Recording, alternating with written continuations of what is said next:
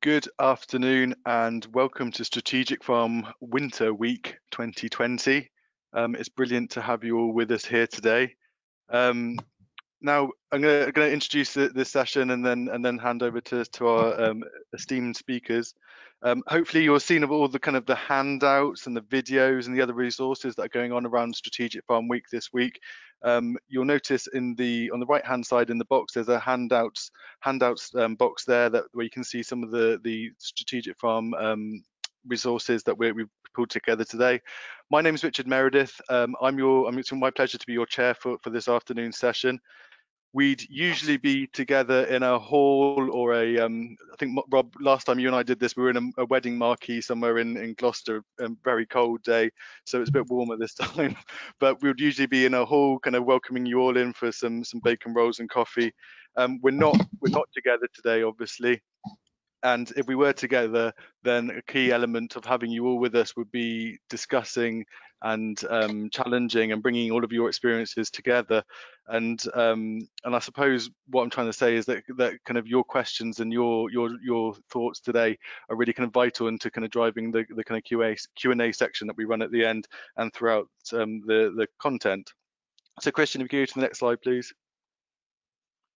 The housekeeping is the usual stance.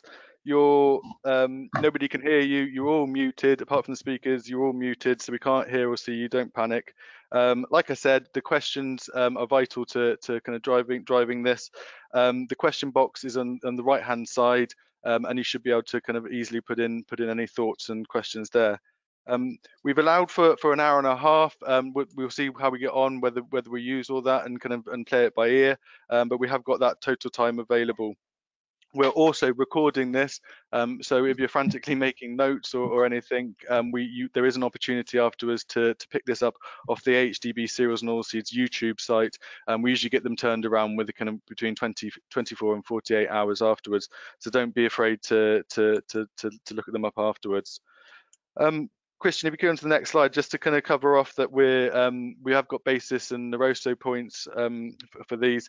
In the chat box, in the question box, if you put your basis account number and postcode and your name, and then similar for Naroso, your Naroso number, your postcode and your name, and also your date of birth for that one, please. So please do share them, and we'll make sure that we put it all up. So next slide, please, Christian. I suppose we want to take the opportunity to promote that we are recruiting a new strategic farm host. Rob is the Strategic Farm West. There is also Brian Barker in the Suffolk in the east, and David Aglin up at Balburney Farms in Scotland.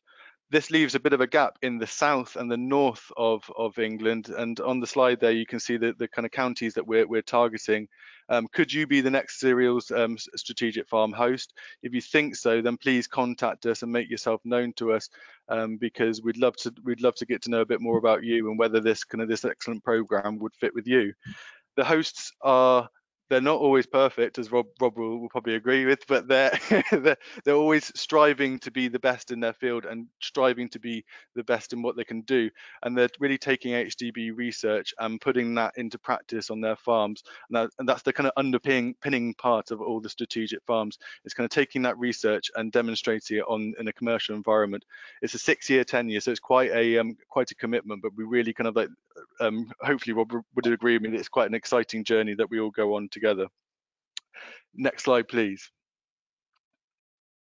So the format for today, I mentioned Rob, the strategic farm host from the West. Rob will be giving us a introduction into weed management on his farm. Why are we all here today? Why is this a subject that's kind of close to his heart and also on the program for the strategic farms? Then we're joined by Sarah Cook from ADAS. Sarah has helped assist in designing this trial that we're doing for against black rust, and she'll be explaining that and kind of some of the assumptions that we can make as we go before we go into it, and what we can expect to see and how it's been driven. Then we've got a bit of a kind of a curveball. We've got a friend from Denmark, Poul, who's joined us. One of Paul's colleagues came to visit Rob's farm about 4 or 5 years ago, And as he left, he said, if I can ever repay the favour, let me know. And I think he's regretted it every day ever since, because I asked quite a few favours of him. And today's a testament of that. Paul, we're very glad to have you with us to really kind of bring in a bit of a Danish perspective. Paul's a crop specialist for SEGES in Denmark, and kind of they're going through similar trials and tribulations in this topic that we are, and he'll be bringing their perspective. He won't have all the answers, nobody does, but he'll be talking about what they're doing and how they're going over there. Next slide, please, Christian. So like I said earlier, the handouts are on the side. You've got the kind of crucial one at the moment is the strategic farm week report, the strategic farm reports. These are summarising all of the trials which are going on both the strategic farms on the east and the west. Obviously, the Scottish farm's just come to the end of its first year, which is all kind of baselining and measuring and kind of drawing a line in the sand that way. So next year they'll be having one of these reports of their own. So these reports are really kind of quite crucial to kind of us communicating the results from all of the strategic farms. Next slide, please, Christian. So the session objective for today, this seminar is a bit of an anomaly because all the others are reporting on results that have happened, and we're almost kind of we're today we're looking at what do we know already to help steer how we will tackle and target and approach this trial. And we'll come on to the detail a bit later. And it's really hoping to kind of help Rob have a bit of a direction in where he's going with it. And at the same time, yourselves can learn about kind of what we know already and where we're planning to go, not just in our trial, but for your own businesses and beyond. So next slide, please, Christian. Blackgrass. I've been in this role for a few years now, and it's been a topic of conversation since the word go. And it's a continuing threat for UK farming. I was doing some googling earlier of all the kind of facts and figures of how much of the UK's arable land it covers, and it's just astounding. And now we've also got the issues of blackgrass resistance, resistant blackgrass which kind of comes into the equation, makes it quite a difficult weed to manage. So understanding it and managing it is really kind of a priority for many farmers, and Rob Fox, the strategic farmer of the West, is one of those farmers. Rob, you've kindly agreed that today you're just going to run us through kind of your journey before we draw the line before here today. Rob was a monitor farmer before he was a strategic farmer, so as well as doing his own things off his own bat, he's been doing a few things under the monitor farm program as well. And Rob, I think I'm going to hand over to you at this stage just to take us kind of what does blackgrass mean to you and why we're here. Thanks, Richard. Thanks for that introduction. Thank you, everyone, for joining us. Welcome to the second webinar of this week's Strategic Farm Week. Hopefully, you'll be looking at the others through the week as well, and having a look on everything else that we're trying to get out there and trying to help you and us and everyone else to farm a bit better. So yeah, my journey, my relationship with blackgrass, if you want to call it, over the years really. So we'll go back. We all know that things have changed in terms of how we control difficult weeds, whether it be blackgrass or anything else over the years.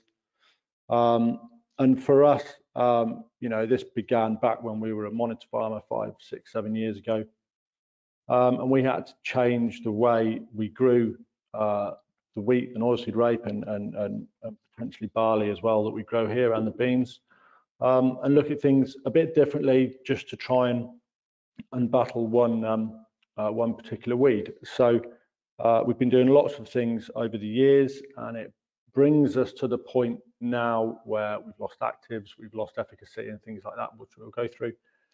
And now it brings up the threat of potentially losing one of the biggest things in our armory, which of course is glyphosate. Near miss a couple of years ago, was reapproved 5 years, and we don't know what's going to happen at the end of that.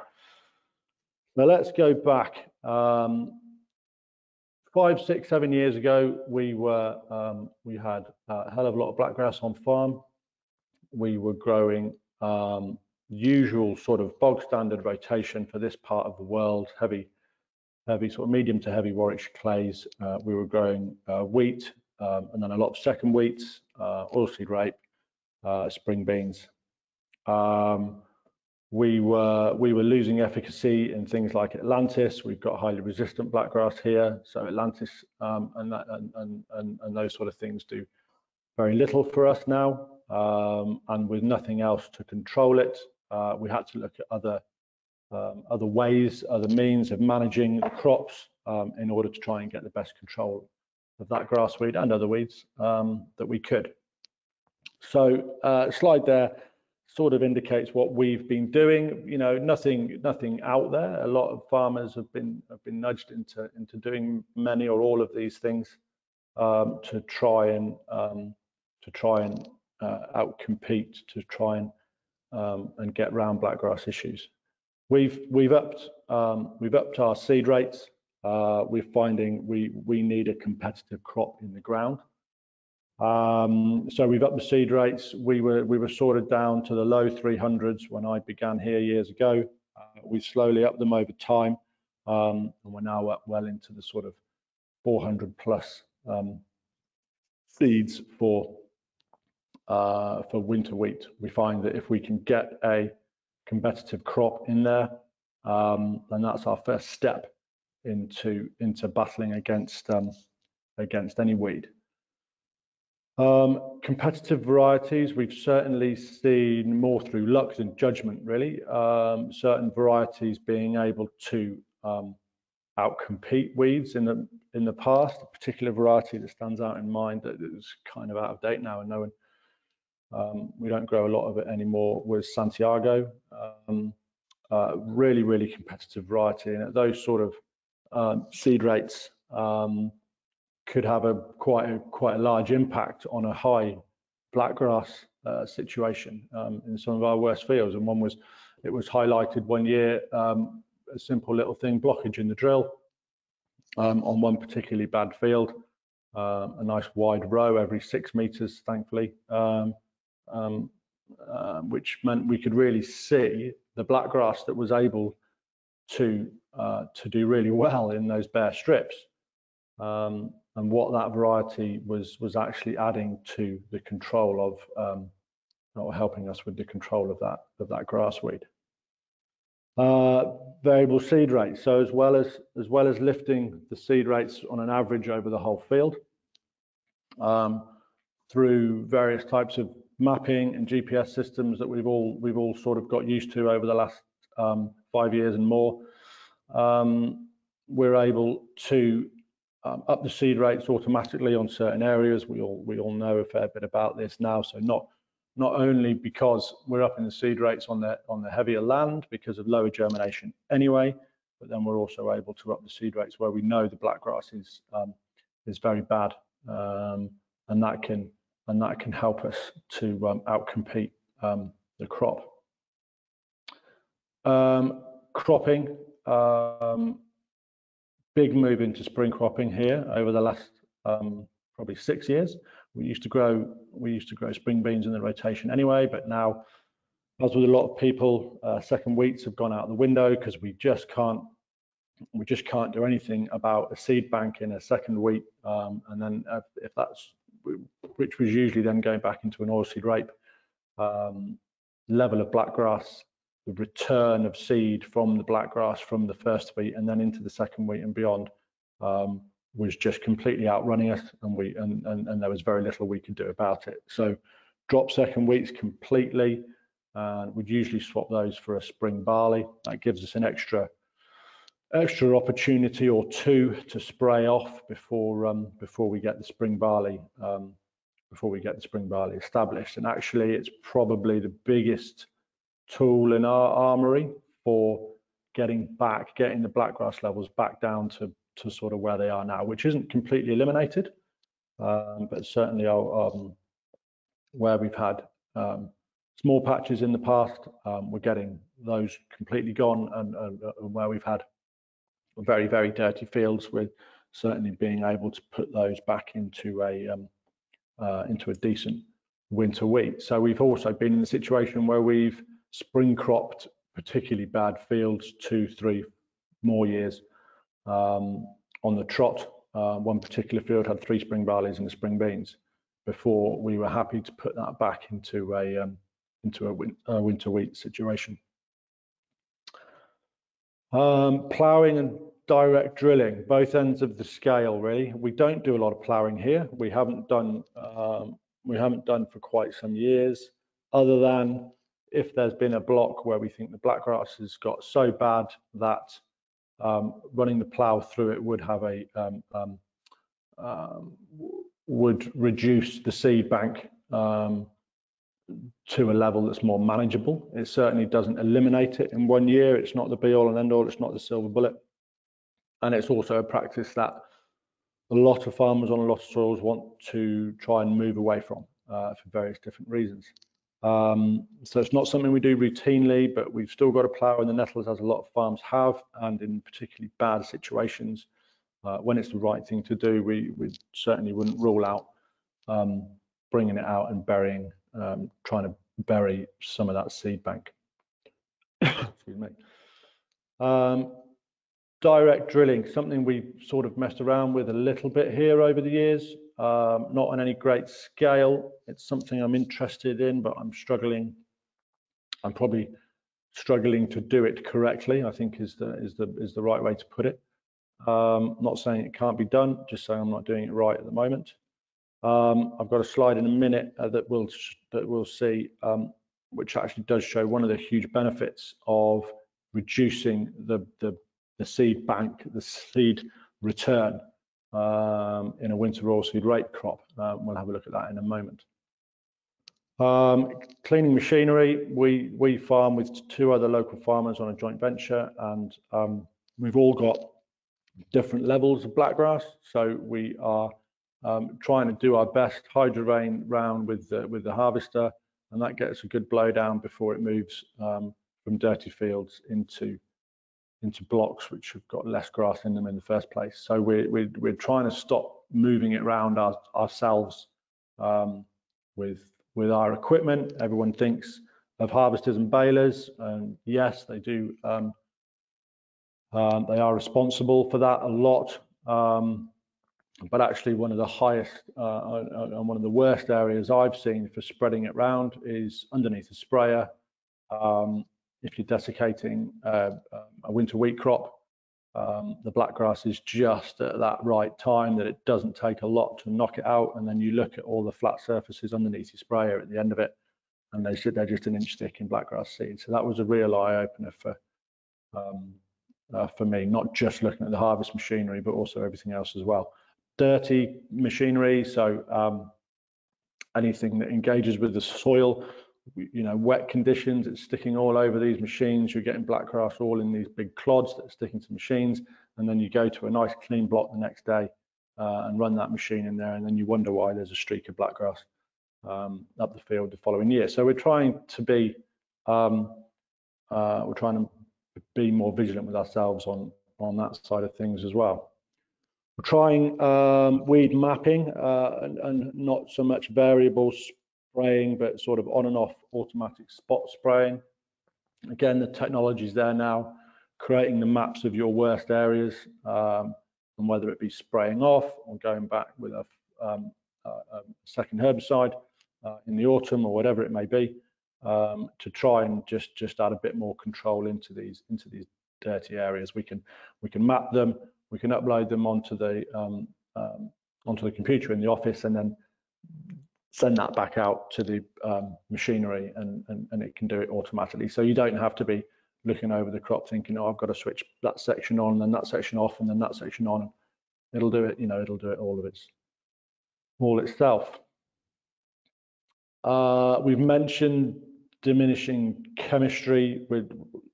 We as an industry, we're under pressure. We're losing lots of actives, not just herbicides, not just against blackgrass, lots of actives all throughout. And we've got to find ways, novel ways, different ways, or bring older ways back in of handling a lot of the diseases, weeds, and everything else that's thrown at us,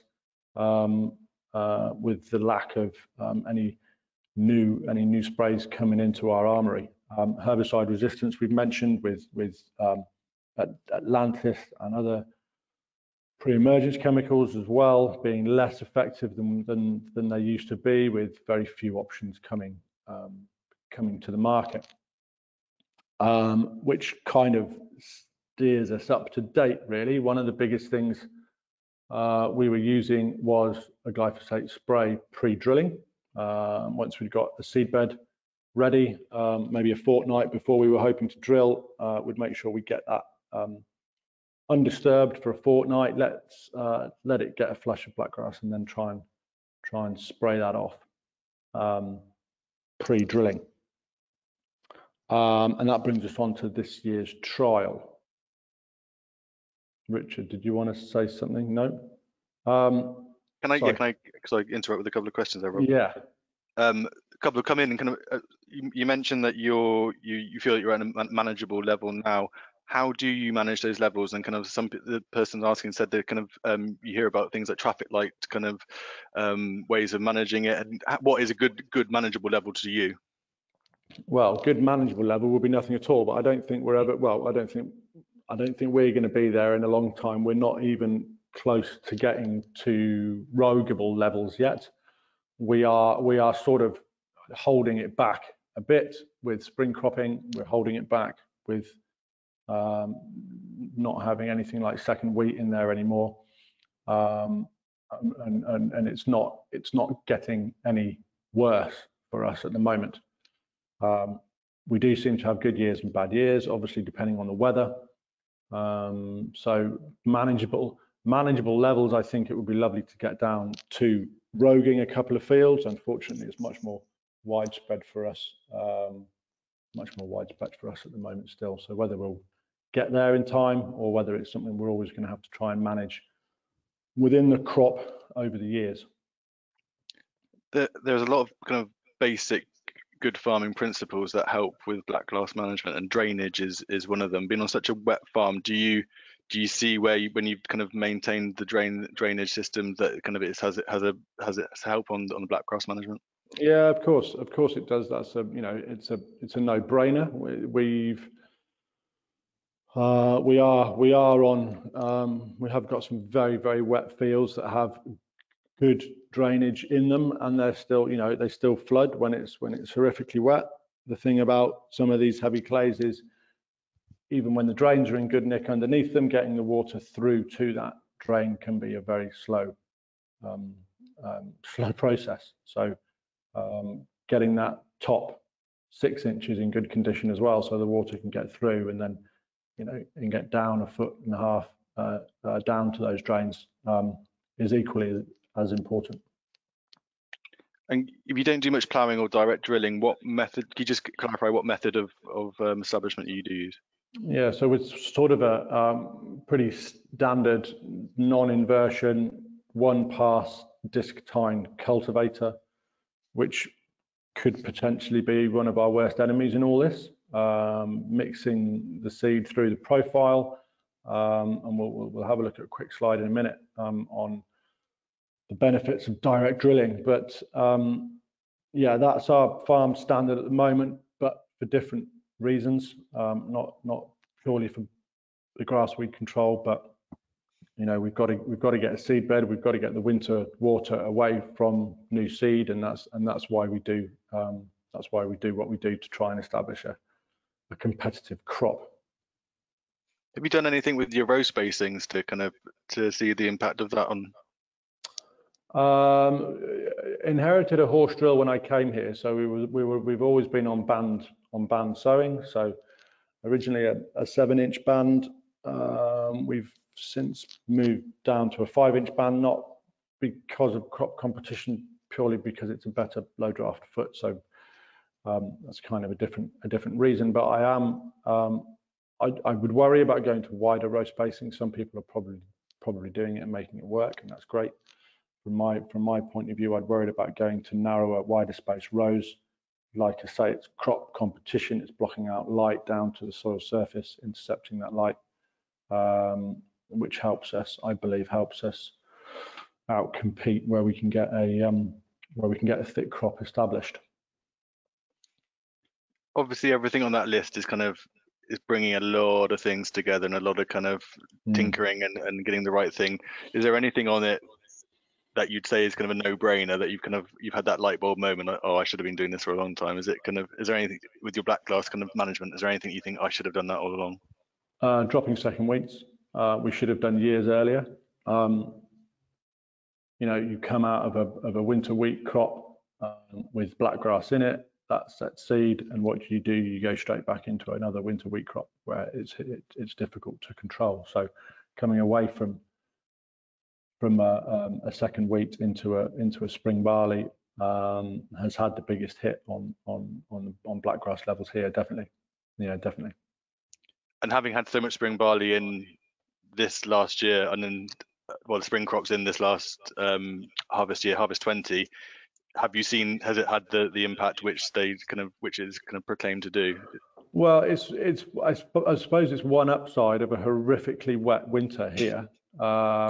We planted in the autumn, we planted 25 acres of winter wheat of the usual 600 across the 3 farms, and then we managed to get another couple of hundred acres in February. But it did mean that we had a hell of a lot of spring barley, which caused its own headaches. But the one upside is, you know, a lot of land had an extra spray or more, I'd like to say, before we went into a spring barley or a spring bean crop. So yeah, so it was one good thing to come out of just an absolutely abhorrent winter.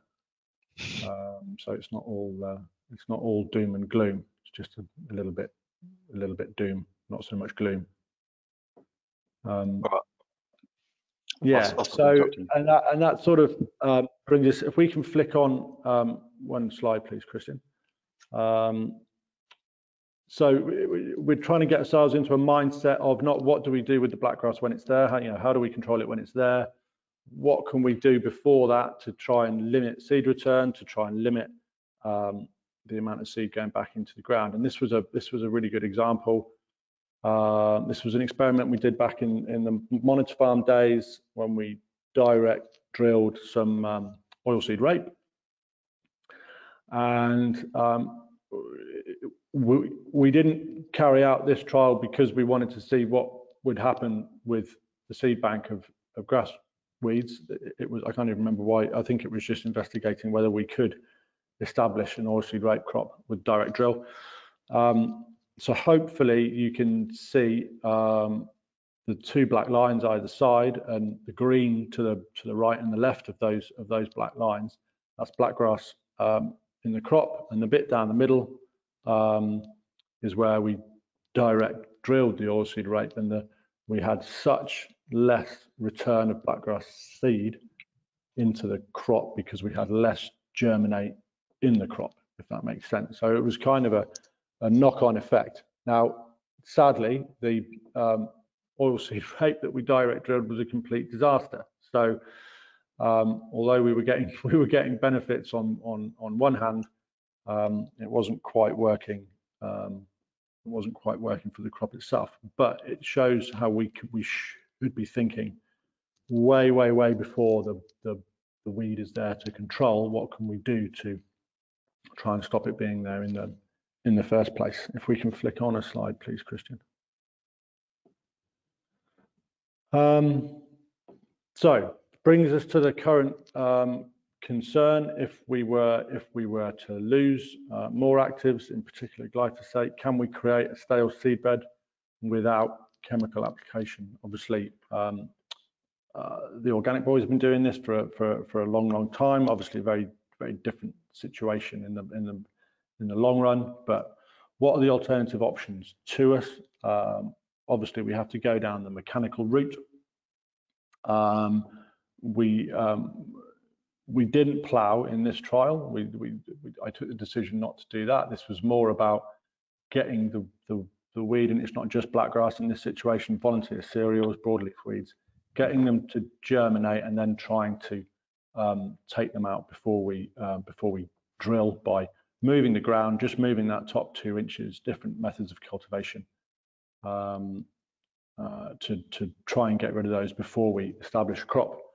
And what would the knock-on effects of this be? Yes, we'd be using less glyphosate, but we'd be burning more diesel, more man hours, more machine hours, more emissions, etc., etc. So that's what we want to try and look at over time. Probably worth very briefly saying that we did try this, or there was a plan to have this trial in the ground last year as well, but obviously because of the poor winter, we just had to write it off. We couldn't get on to work the ground anyway. It was that wet, and we didn't get a crop drilled into it anyway, and had to go into a spring barley. So last year, unfortunately, didn't have any results. This year we are there. We've got all the plots established. There's a winter wheat crop gone into it because of the mess around with cropping off the back of the wet winter. It's come out in spring barley and gone into winter wheat, which causes us our own headaches, or its own headaches, in that we've got the blackgrass isn't really our problem this year. It's a mass of volunteer spring barley inside in the winter wheat crop. And if we just flick on one slide quickly, I won't say too much more about the trial, but this is a recent NDVI of the field itself. The yellower areas in there are a higher green area, and the yellower areas are the areas that we haven't sprayed off. Instead, we've before we drilled, instead we've worked those with various different machines to try and eliminate the volunteers and the blackgrass. But they are we're already noticing now that they are absolutely thick with volunteer spring barley. So that kind of brings us up to date with everything that we've had to try over the years, and now things that we're potentially keeping our eye on if we are to lose other actives, have to change something about how we establish our crops again in the future. So back to you, Richard. Thank you very much, Rob.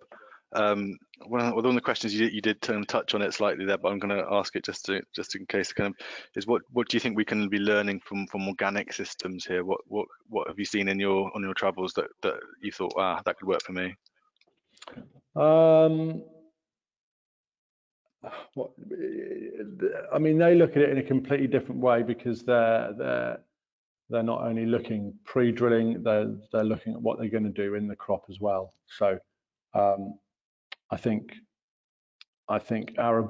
conventional arable will adopt more and more intercrop hoeing going forward, where we can. That means getting onto the ground at the right time, which can be difficult for us being so wet. It means that would be a situation where you'd want to widen the rows of a wheat crop in particular, so you can get a hoe into it.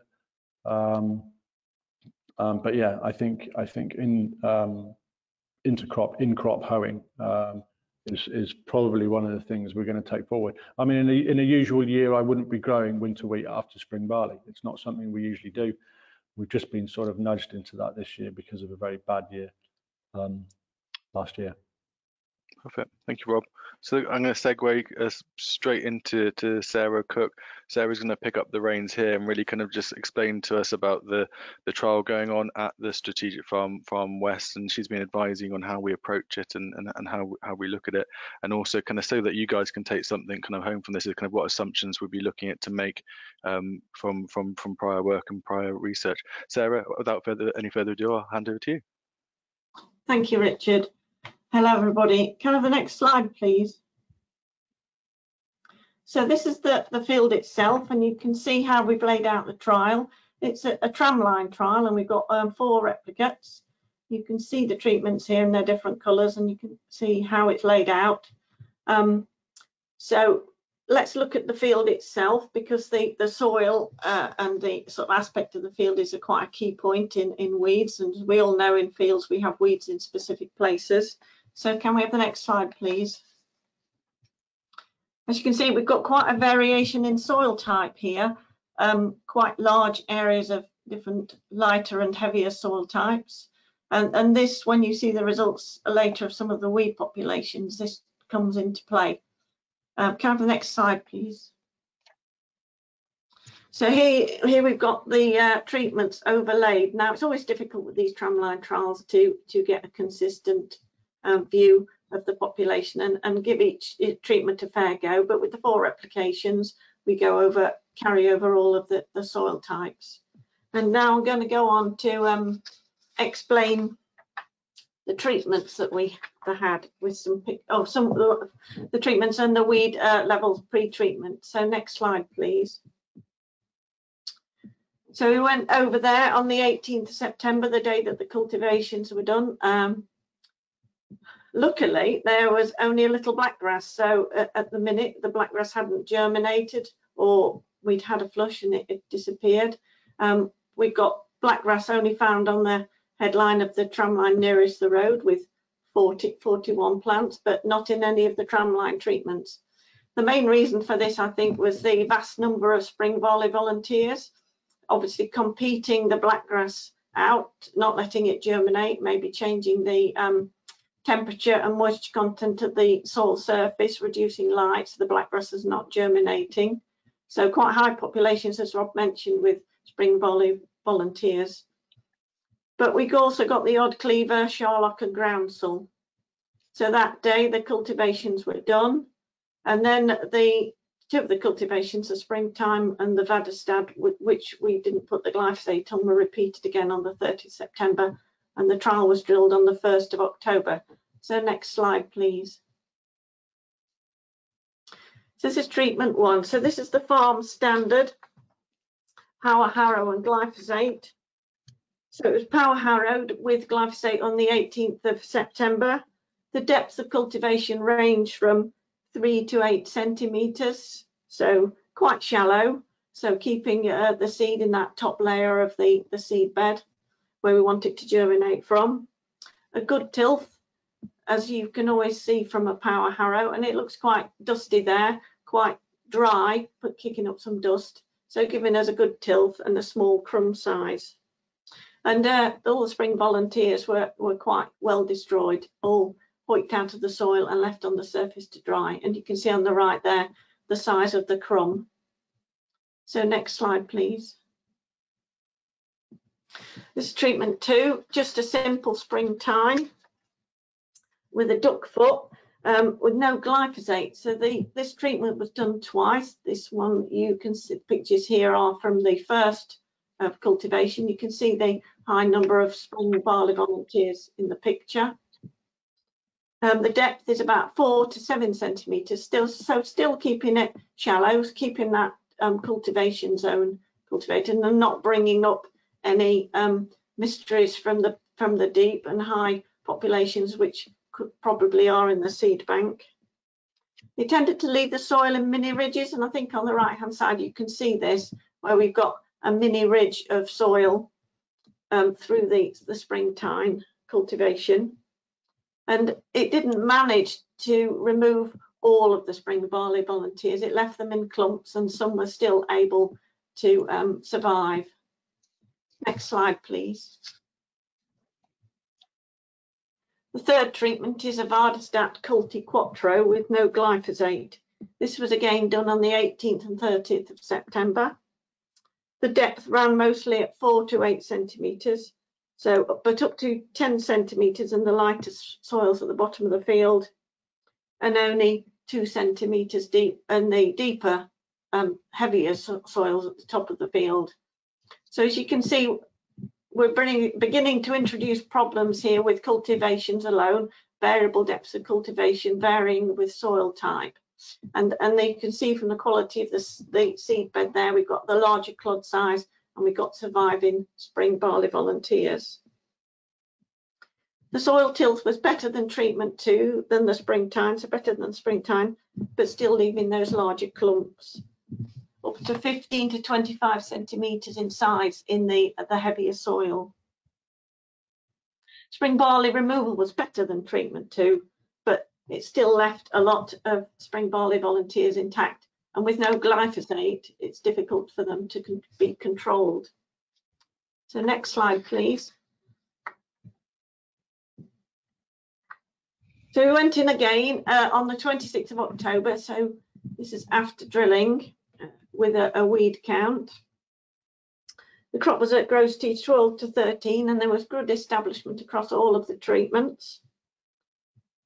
The cleavers were found in quite high amounts in certain areas of the field, and you can see there on the right hand side by the road we got 52, 57, 18, and that's the shallow soil over sandstone.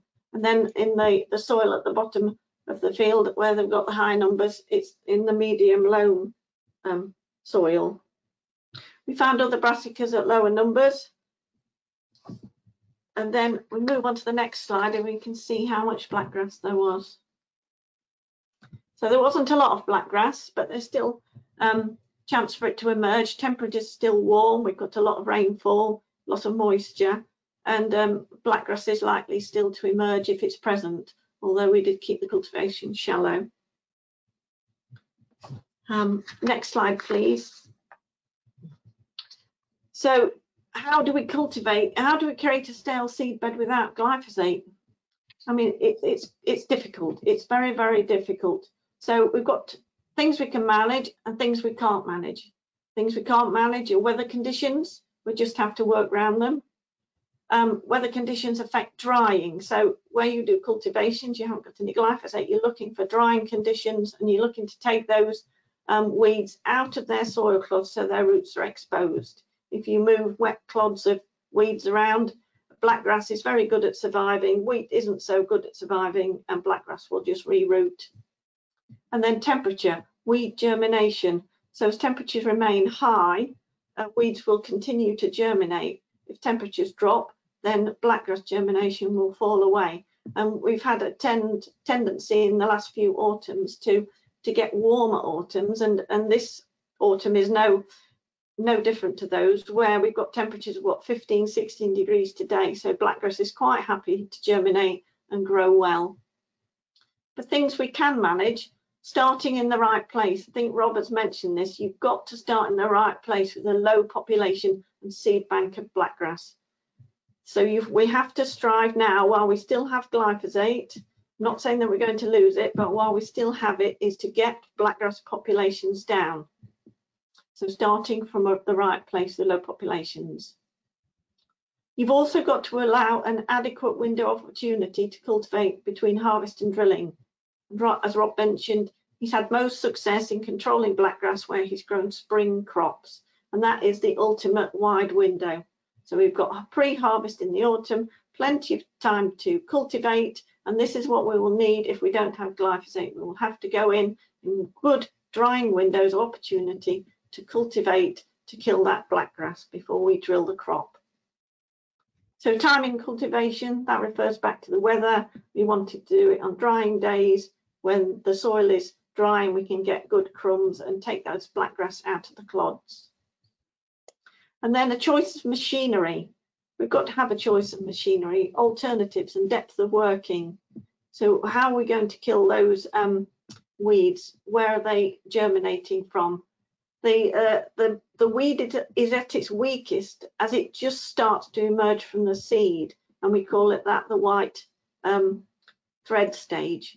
So taking it out, then when you can't even see it above there, you're taking it out and you're killing it while you can't see it. Next, please.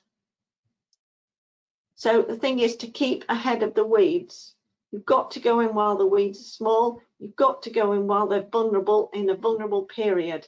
It's no use waiting until they're big and tillering. They're much harder to kill. So keeping ahead of the weeds is key. So this is a slide here from the glyphosate project, the AHDB glyphosate project, and it shows you the value of an autumn cultivation. So even where we've used no glyphosate, autumn glyphosate or spring glyphosate, you can see that where we've done a November cultivation, we have much lower levels of blackgrass in the spring. And this was shown throughout this experiment. We did a wide range of experiments, both in winter crops and spring crops. You get a better effect where you've got spring cultivation, spring crops. This trial is before a spring barley, where we have November cultivation. So autumn cultivations are much more valuable. And I think that's me done. Any questions? I've got a couple coming in here, Sarah. One was around cover crops. I think this person might have attended the session this morning, but we mentioned this earlier today in a cover crop session that kind of a reason for using a cover crop could be weed suppression. What are your thoughts and your experiences in it being an effective approach? Cover crops definitely suppress weeds. They alter the atmosphere and the sort of conditions at the surface of the soil, so they discourage other seeds from germinating. So if they get ahead, they will discourage them from germinating. We don't have a lot of information on what happens to those seeds. So are they waiting for an opportunity to germinate? Cover crops also will bring in more predators to eat seeds. They may create more fungi are able to grow, so you may lose more seeds on the surface. But I think more work needs to be done on cover crops. I think they do suppress weeds, they do compete against them, but then a good crop will compete against blackgrass. So a competitive crop is probably the key thing here, but more work to be done on cover crops and weeds. You mentioned there kind of there's more work to be done on that. Where obviously the research moves to where there's a kind of a lesser understanding and there's more to find out. Where in the kind of sphere of weeds are we heading towards? Where is there kind of what's the next steps for where we're looking into? Oh, weed research. Trying to make herbicides work better. That's one of the areas we're looking at.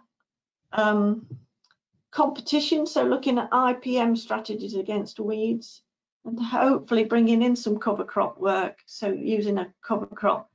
But often a cover crop can turn into a weed, so if you can't get rid of it, you've got that competition against your crop already. So getting rid of that cover crop is key. And if we lose glyphosate, we will have a problem, although we have done a little bit of work on getting rid of cover crops without glyphosate. There's no silver bullet for any of this, is there? It's kind of a real integrated approach. No, it's going to be even harder. It's not going to be easier. It's going to be even harder. You've really got to think about rotations. You've really got to think about crops. You've really got to think about drilling dates, and life will get very difficult. Thank you, Sarah. I've got a few other questions coming in, but I think I'm going to save them for the end. I think we've got a poll now, Christian, if I remember correctly. Before we go on to Paul. So the question is, which of the blackgrass control trial approaches do you think will have the best impact on Rob's blackgrass management? And this is based on your own knowledge and experience and what you've gone through on your own businesses and what you've gone through in your own farming careers. If you choose, those are the 3 different approaches that Rob is taking with his trial. From your own experiences, what would you say is going to have the most impact on his blackgrass population? So you've got power harrow and glyphosate, which is the farm standard right now. You've got a duckfoot and springtime with no glyphosate, and Vastad Colti Quattro with no glyphosate. Obviously, we've seen where the populations are at now as a result, but at the end of the day. So we get 5 more seconds.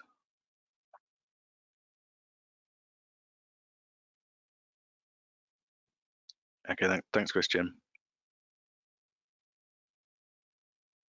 There you go, Rob. Rob, have you got any comments on that before I move on to Paul? I think it's quite obvious that most of us would presume that spraying the blackgrass out before we drill is going to have the biggest impact going forward. It will be very interesting if there's any difference between the 2 non-glyphosate methods going through the season, and that's what we're really interested in, and see if anything is obvious through those. Perfect. Thank you, Rob. Christian, we move on to the opener slide for Paul. And I'm going to hand over to Paul. Paul, if you turn your camera on a moment, and there we go. Here we are. I just wanted to see I could see you, just so you're there, definitely. But Paul, thank you very much for joining us. I said it earlier, it's kind of calling in a favour from your colleague, and he came with a high recommendation for you. Is kind of, I suppose you spend a lot of your time talking about weed management as well. Are a lot of the things that you just saw there with Sarah, is that what you'd be seeing in Denmark as well as kind of good practice? Sure, and we are also working with integrated weeds management and also have some demo farms like you have, and it's exactly the same ideas we are working with. Before I hand over to you formally, what's your biggest barrier to weed management in Denmark? Is it farmers' attitudes and kind of and adhering to all these things that we've just been talking about, or is it the chemicals being taken away from us and no longer available? What's your opinion on that?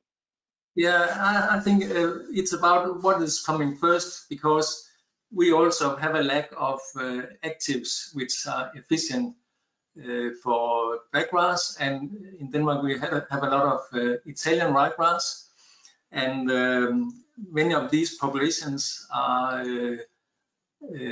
resistant, like in UK, and therefore we now have a lack of actives.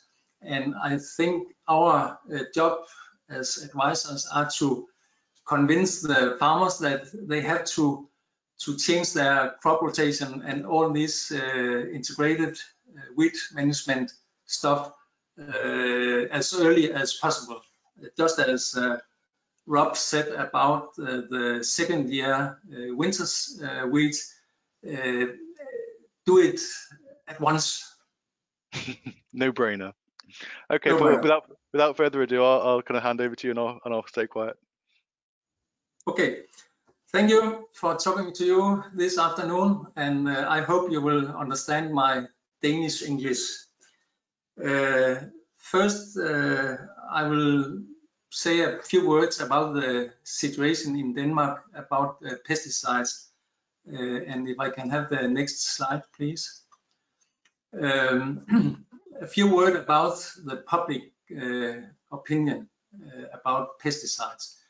I think the Mr. and Mrs. Denmark, they are comfortable with the situation about pesticide.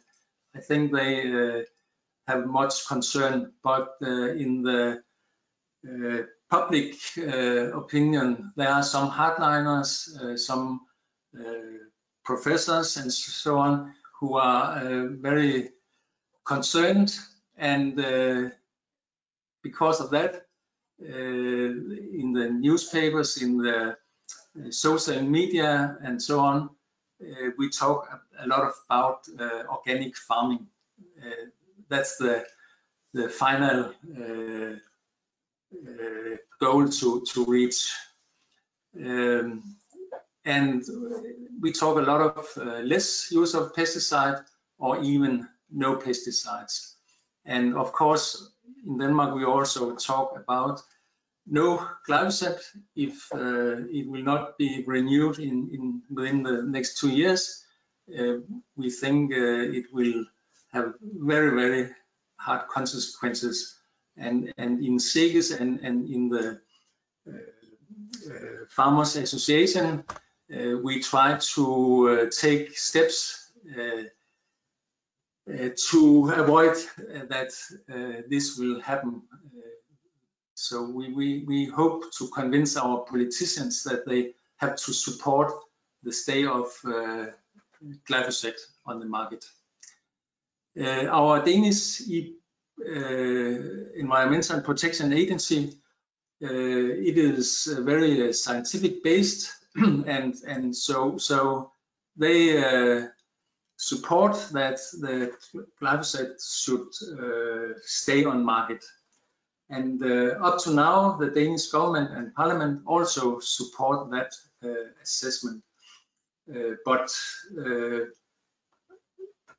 you never know about the political situation, as we saw in France and Austria and some other places in Europe. And next slide, please.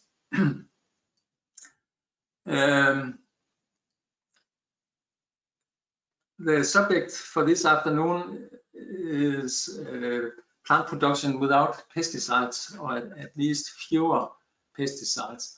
And here in Denmark, we have pesticides are banned in many water protection areas. But we can see that farmers, they still rent this land owned by the public. And what we see is that they don't manage this land in a good way. They have a very short horizon, and the way they are doing is not sustainable. So we can learn something from that. And we also see that no of the real professional farmers, they don't want to manage these kind of areas. So the next slide, please.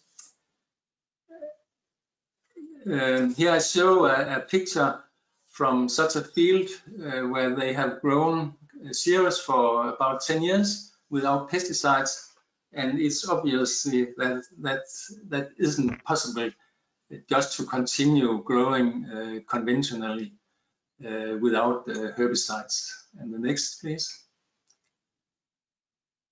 And here I have one of the big problem when you are growing crops without herbicides. That's the perennial weeds here, Canada thistle, and this weed is very serious problem for our organic farmers in Denmark. And if we lose too many actives, I'm sure that it will also be a problem in conventionally grown crops. And the next. In Denmark, we had a scientific report 20 years ago. It's quite a long time, but I think the scientific conclusions are the same. They are the same today, and these reports said that it will not be possible to grow crops without pesticides. And at that time, we had in Denmark 5-year trials without any pesticides. And as you see here on the pictures, there are a lot of Canada thistles. These areas are plowed, but no herbicides. But where you have plowed and used herbicides, there are no Canada thistles. And that's even that on this area, the thistles was hand weeded the first 2 years, and after that, they were done heavy harrowing every autumn. And the next. I have made this graph. It's the organic farming area from 2012 to 19, and if the upper curve, the brown one, that's the potential organic farming area if all converted areas stayed organic. But every year, some organic farmer, they go back to conventional farming. And that's why the green one is the realized organic farming area in Denmark. And a lot of the reason, one of the reasons is that these farmers get problems with perennial weeds like Canada thistles, and they don't change their crop rotation early enough to avoid. In Denmark, we think that an organic farmer has to have 2 years of clover grass within 6 years of rotation to control the perennial weeds. The next, please. And now some words about glyphosate.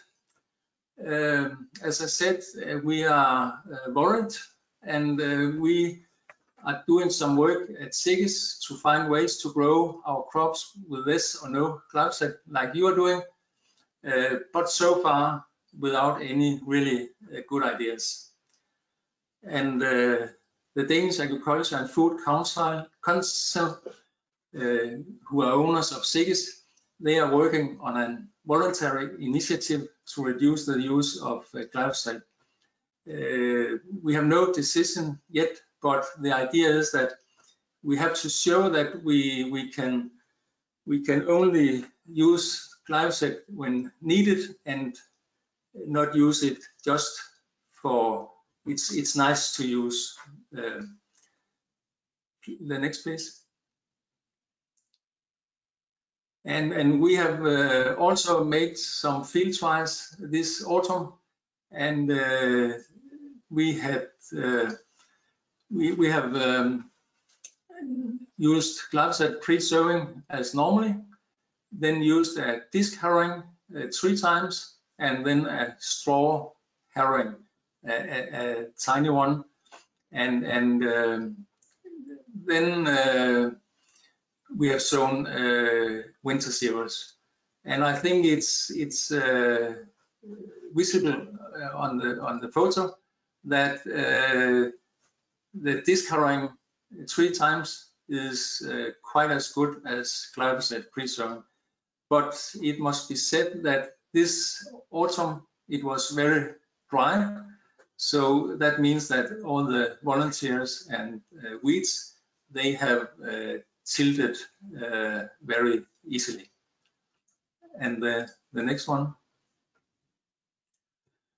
Here I have shown the use of glyphosate in Denmark, and the use of glyphosate have increased quite a lot during the last 15-20 years. So we know that the politicians they concern about the size of the consumption. We have used our data from Danish farms and have found that pre-harvest cereals is the most important use of glyphosate, and that's for control of weeds, the perennials, but also for easing, to make the harvest easier, more dry grain and more dry straw, so it's easier to collect. Then stubble or cover crop desiccation is important, and also in the stubble before sowing in autumn. And we also have stubble during the winter time and until March as an important use. And then a lot of smaller uses, pre-sowing, desiccation of grassland used for seed production or fodder production, cover crops sown in maize, and so on.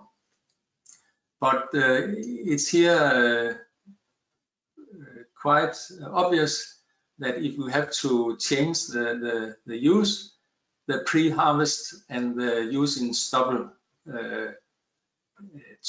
for desiccation of weeds and volunteers, that's the important ones.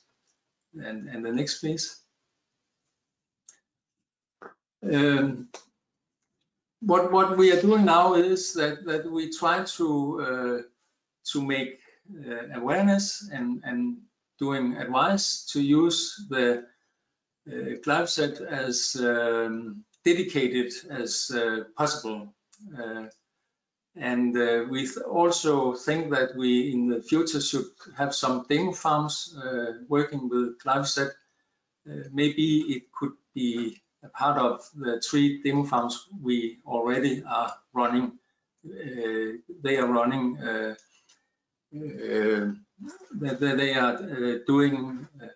They are demonstrating integrated pest management.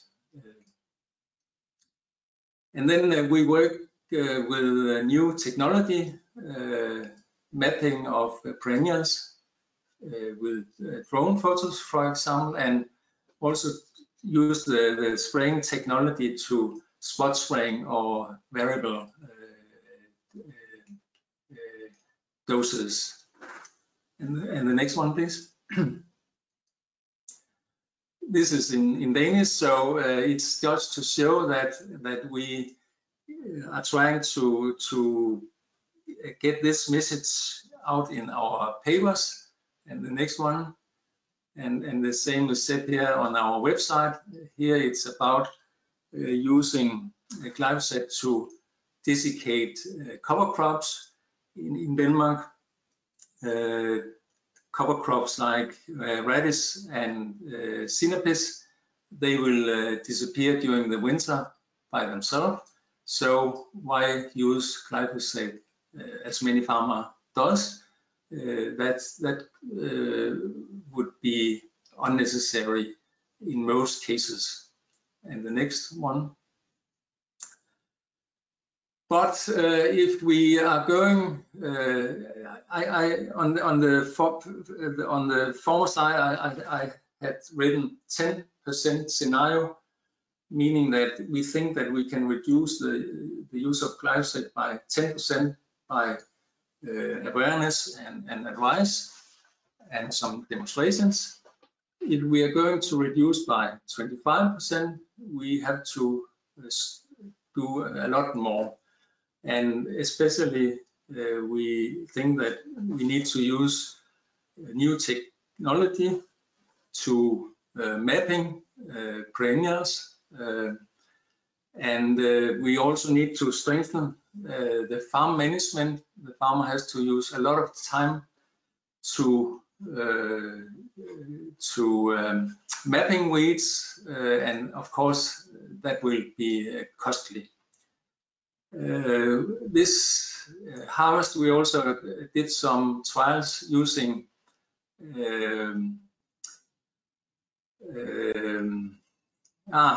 I forgot the name, the English word for this, but you can see it on the picture. You are cutting the cereals 3 to 5 days before harvest, and then it will do the same job as glyphosate, and the grain will be dry and the straw will be dry and easy to collect. And I think this is my last slide, and inspired of the speech from Rob and the work he's doing, I think I will mention that in Denmark we work with hoeing, in-crop hoeing. It's quite used in maize in combination with chemical control. It's also used as the last treatment in sugar beets. So that means 2 or 3 sprays and then 1 hoeing in sugar beets. In maize, it's normally 1 or sometimes 2 sprayings, and then the last treatment is hoeing. We also try to use hoes in cereals, but the capacity is quite low, so I think it will not be used by farmers as long as we have any herbicides left. Yes, I think that's my words for now.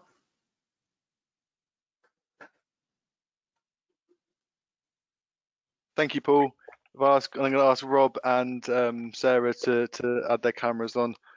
Christian, if you could go to the next slide, please.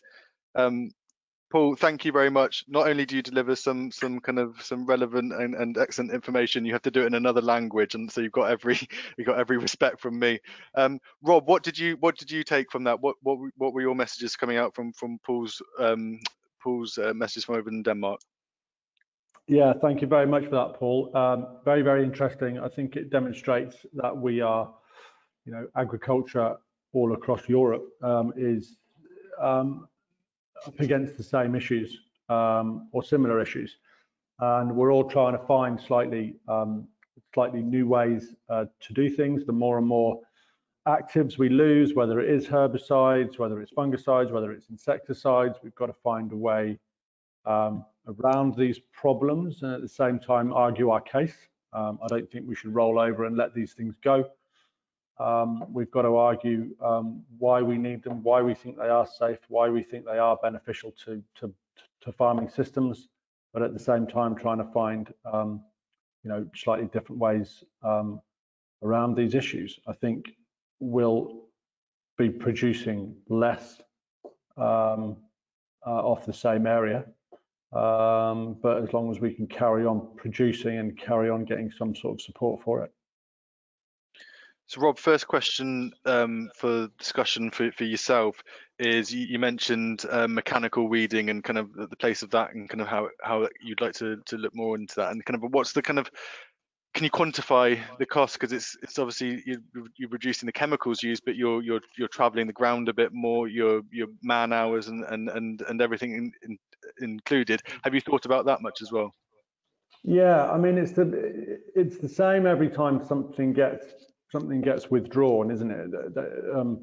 The people who get paid a lot more than we do seem to think that you can solve a problem just by getting rid of one thing. Yeah, it means that we have to use something else in its place.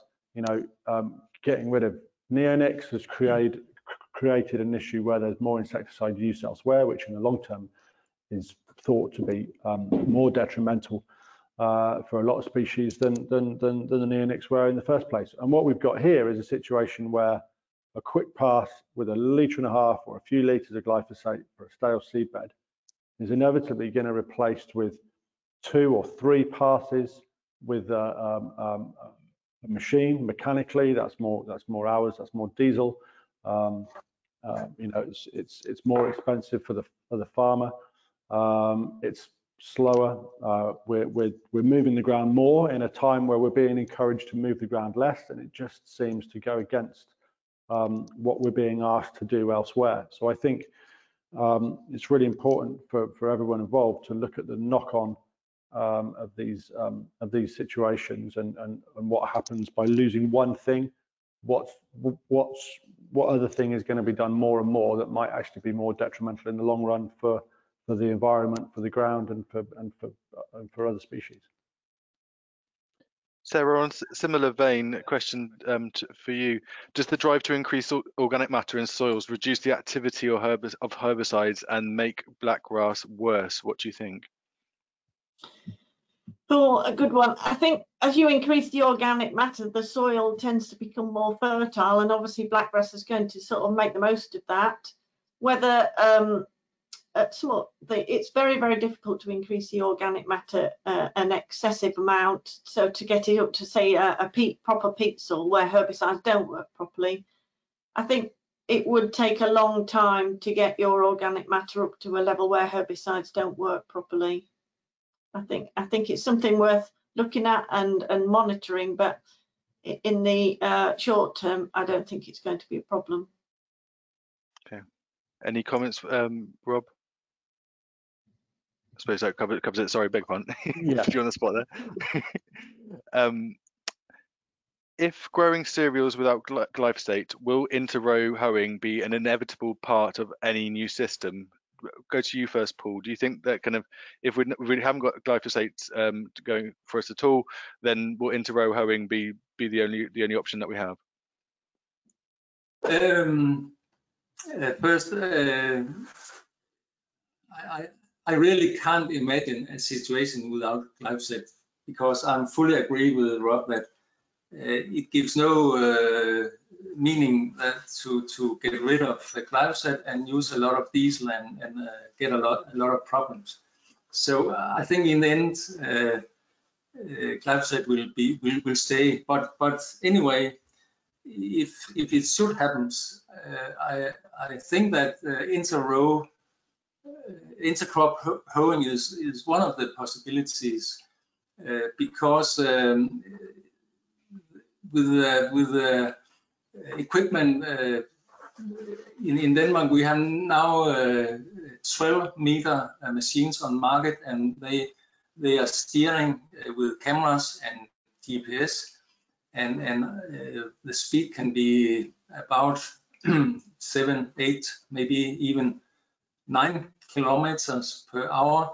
Then it will be possible, but of course it will be expensive, the investment, and it will consume a lot of time for the farmer, and we will spend a lot of diesel, and the emission will be a lot bigger. Rob, Paul mentioned at the end of his presentation kind of the advent of new technology, and you're quite an I'd like to think that you're quite an early adopter of technology, and you like trying new things, and you're quite progressive with your approach to technology. What kind of place do you see technology having in terms of weed management for your future? It's a good question. There's a lot of stuff already out there now. Where is it going to go from here? I guess there's a lot of people looking down the robotic line, whether we can farm on a smaller scale mechanically, so we can pay more attention to meter by meter and get rid of weeds on that basis. Working, slightly smaller robots can work all night. They can work through the night, and therefore when we those unproductive hours that we can't physically work 24 hours a day, they can. So the fact that they're smaller shouldn't have too much of a detriment. So I think long term it will be robotics, whether it's the robotic application of sprays or whether it's a robotic mechanical weeding in crop, where we can pay more attention to the surviving crop. I think that's where a lot of it is going now. And another one for you, Rob, was is using herbicides as a low carbon method of controlling weeds. Should that be a factor in deciding what method to use? And obviously we're chatting about it this morning, kind of the carbon release from cultivating the soil, something to bring into this whole kind of discussion. What are your thoughts? I think you've got to talk about and consider every single angle. You've got to talk about what it does from a financial point of view of the farmer. So it's a very cheap, effective way for us to eliminate weeds before we drill. You've got to weigh up the environmental impact of that. The problem is there's so many studies out there, so many papers out there that argue completely different things, and believing believing which is the right way to go is really tough. But in any of these things, I think whoever is responsible for removing or approving anything has to look at every single aspect and the knock-on effect of those decisions. Rob, there's a question here asking, presuming that Rob grows Group 4 wheat varieties, he mentioned that competitive varieties are part of his decision-making process. Would he mind sharing what varieties he plants? No, yeah, that's fine, not at all. So we're all Group 4 feeds on the wheat. We've sort of we're moving towards more disease-resistant varieties now that may or may not be competitive. So we're now looking at a different aspect of it, a different aspect of trying to reduce our how much we spend on the crop. So what have we got in this time? Graham, Kinetic, Kerin, mainly those three, I think. So it's all those sort of high yielding group 4s, which most of them are quite competitive anyway at those sort of high seed rates. If you can get good establishment, then they will get away. But we're moving towards things like Graham. There's a little bit of X-days and Siskin in there, which I know aren't group 4s, but we're looking at those for different reasons on a different trial as well, mainly because of high disease resistant properties. So yeah, that's kind of where we're nudging towards now. Rob, is fallowing ground a result that Rob has led to? So I think what the person's asking is, have you fallowed land as a result of? Not intentionally. We did a webinar this morning on that subject when we were the last field that we came to drill in the spring that was supposed to have a winter wheat in it, and then it was going to have a spring barley in it, and in the end we decided not to drill it, so we fallowed it and we looked at what to do with that. I think fallow needs very careful consideration on your costs. It may well be a valuable way of 50% fallow, 50% wheat, or a wheat rape fallow or a wheat barley fallow or something like that may form a big part of how we farm in the future. But I think if you're not careful with fallow, you end up going back into a crop with a soil that is in very, very poor condition, particularly on these heavy clays, and heavy rainfalls through the winter can do a hell of a lot of damage even in an average year. So my concern about fallow would be that soil condition would go backwards if it's not taken out of fallow in the right way. Sarah, would you concur with those thoughts? What are your thoughts? I think it's important when you've got fallow, you still have to manage the weeds there. You can't let them seed, and so you're busy making sure that the weeds aren't seeding by either cultivations or herbicides. Rob, there's quite a few questions coming in about why don't you put a grass lay in? Do you want to just, obviously I know the answer because I know you, but just kind of, do you want to just explain why that's not really a huge option for you where you are? Yeah, you've got to find something to do with it, and it's something that we've looked at, but there's not a massive market for it around us. I've been in situations before where I've had to give away grass because I wanted it cleared and off a small field, and nobody wanted it. Livestock's getting less and less around here. The opportunities for local sheep flocks to come and graze or anything like that are few and far between in our area. I know it can work very, very well in some areas, and I know some people are doing it very, very successfully. But in our area, having an outlet for the grass, it's all very well sticking the grass in, but you can't just mow it for a couple of years and then work it back into the ground. You've got to have an outlet for either a hay or a silage or a grazing license. They're few and far between around here. Perfect. I think we've covered off everything coming in there. There are quite a few of the similar subject. Just before I close off, any other points for any of the speakers before I draw us to a close? Perfect. Good. I just want to thank the three of you. Rob, this is your second webinar today, let alone what I asked from you generally. So thank you very much, and thank you, Paul, and thank you, Sarah, as well. It's just been kind of really valued discussion, and it's kind of, as mentioned at the beginning, we're in the middle of this trial and we're seeing how we're going. Christian, if I could ask you to the next slide, please. There are a lot of resources, like I mentioned earlier, all the harvest packs, the harvest results packs. So please use those to their advantage. The next slide, please, Christian. There are also a lot of resources further afield. You've got AHDB publications, you've got the AHDB website, and if you just type in AHDB blackgrass and weed management, you're going to get a hub and a plethora of information that you can use from the AHDB. And like Teresa put this in hers this morning, and I wasn't copying and pasting it, I promise. It's kind of farmers' experiences. Today we've been listening to what's been going on at Rob's farm in Warwickshire in the UK, and then further afield in Denmark. So kind of learn from other people what they're doing, what works and what doesn't. As we said a few times, there's no silver bullet to this. And there's also the AHDB crop protection IPM team. We at AHDB, we're all here to help you with any such matters, and kind of there's a team there that dedicate themselves to looking at crop protection IPM, so don't be afraid to use them. Next slide, please, Christian. So this is just one part of a bigger series.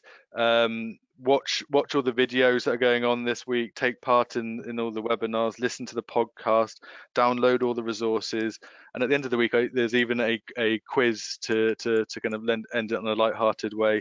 It's a big joint effort. It's not just us knowledge exchange managers doing it. There's a lot of people behind the scenes. My colleague Christian is actually on the call behind the screens today, kind of making all this technology work for us, and we're very grateful to all of them for doing that for us. Next slide, please, Christian. Next up in the Strategic Farm Winter Week, you've got the next part of the managed lower inputs session, which was exciting for part one. So part two, but can't wait for the second album.